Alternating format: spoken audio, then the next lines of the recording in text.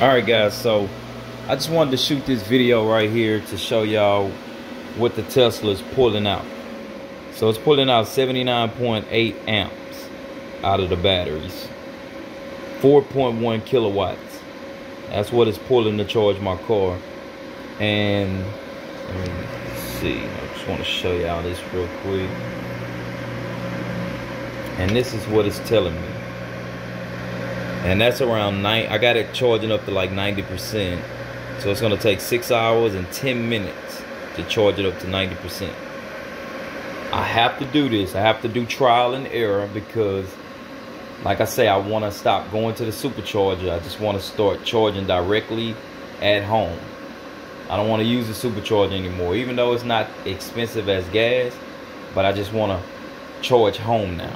And you know, I'm on an off-grid system, so it's saying we got 780 amp hours remaining, 52.2 volts, and it say 9 hours and 47 minutes until this battery will be drained.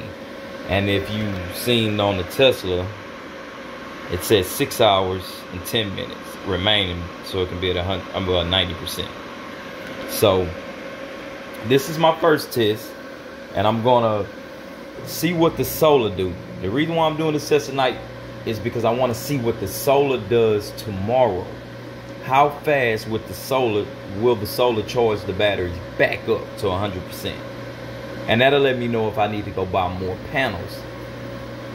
So, you know, if it don't charge up, then I'll add more panels and we'll fix that problem. I definitely want to fix this problem. So this is the first official test running a Tesla off grid. I know nobody ever, I mean, a lot of people tried to run it off, maybe 30 minutes at the most. But I'm going to show y'all if we can consistently charge these batteries. Run this Tesla off grid. Even though I know you have the Tesla Powerwall, a lot of people use those. But like I say, the Tesla Powerwall battery only store up to 13.5 kilowatts. With me having all these batteries right here, this is 40 kilowatts. So you know, those Tesla batteries run about $8,000–9,000 for one. So you would have to have a little over three.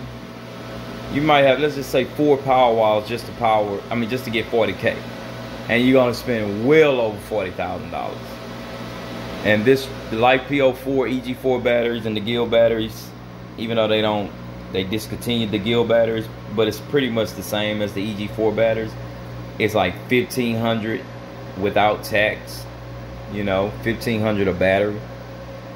So to get 40K, it's gonna cost you almost a little under $15,000. So I just wanted to shoot this video, like I say, just to show y'all that I'm pulling 80 amps out of the batteries. My Tesla is running 220. It's 220 and it's pulling 4.1 kilowatts. And it's gonna take 9 hours and 43 minutes to 42 minutes now to deplete the batteries. But it's gonna cut off way before that because it's saying 6 hours and 10 minutes to charge the Tesla. So I'll shoot a video in the morning letting y'all know what the Tesla did, or if I'm up when it do cut off, then I'll shoot a video and show y'all what happened, if it cut off or if it charged up to 90%. I think I got it at 92%, I believe. So I definitely will shoot that video. And the reason why y'all hear all that humming is because I'm washing clothes right now. So my house is running off of the UFO batteries, and it's running off this 12K. But eventually the grow watt is going to charge the Tesla because the MPP solar is just a 5K. You know, that's all I can pull out of that inverter is 5 kilowatts. And this one I can pull 12 kilowatts out of. So eventually I'm going to switch over the LiFePO4 batteries to the grow watt. And then the UFO batteries is going to be ran off of the MPP solar. So like I say, I shoot the video in the morning, so I'll see y'all in the morning. Alright, I'm back. Good morning. And I wanted to show y'all this. So we had 313 amp hours, 51.7 volts, bringing 39 39 amps out the batteries. 2,000 watts. And you see that?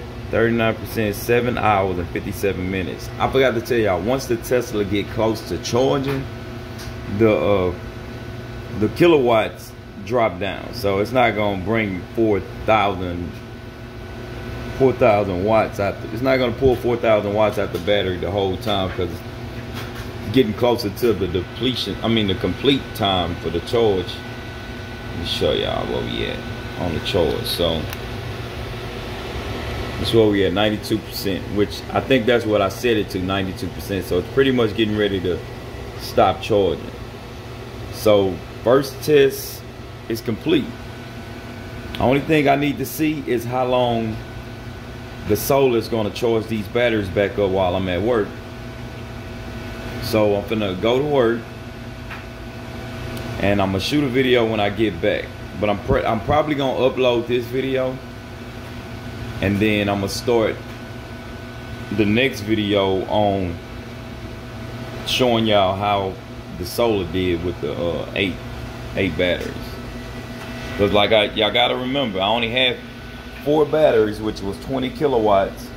Was these 4 GYLL batteries down here. I only had them 4 batteries charged on the solar that I have now, and all I did was add 4 more batteries. So I definitely want to see today. We should have a sunny day today, and I'm gonna show y'all when I get back home on how the solar charge the batteries. And I'm not going to charge at the supercharge tonight. I'm coming straight home, because that's the whole reason why I bought all these batteries, because I want to charge the Tesla every day at my house. And I know I got to get the solar right. We going into spring. Summertime is going to be perfectly fine, but the wintertime, that's when you pretty much had a problem with the solar. But, you know, it's trial and error, so I got to do it. And you definitely got to train these batteries, because these batteries need to know what it's going to be doing. So I'm working the batteries. I'm showing the batteries what it's going to be doing every day. It's going to be charging my Tesla, and it's probably going to be running my 3-ton AC unit. So right now I temporarily just have this set up on the MPP solar 5K inverter, but it's not going to be, that wire is running to my this wire right here. This wire is running to my charger, to the Tesla charger outside.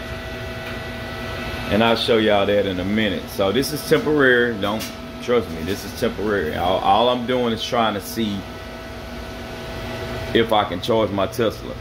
And if it works, this wire right here, which is my charger, to my Tesla charger, is going to be ran in my grow watts. I'm gonna run it down in the wall, and it's gonna come out into my grow watt. This is temporary. Trust me, I am just testing my me charging the car. So I'm gonna drop this video. Y'all gonna see me drop this video, and the next video is gonna start. It's gonna start with, can I get my solar panels to charge these 8 batteries back up to 100%? So y'all stay on the lookout for the new video. I mean the next video. So I'm gonna do a series of videos. It's gonna be a whole bunch of videos of me charging my car to show y'all that, to see if this can work or if it can't. So I'll see y'all in my next video.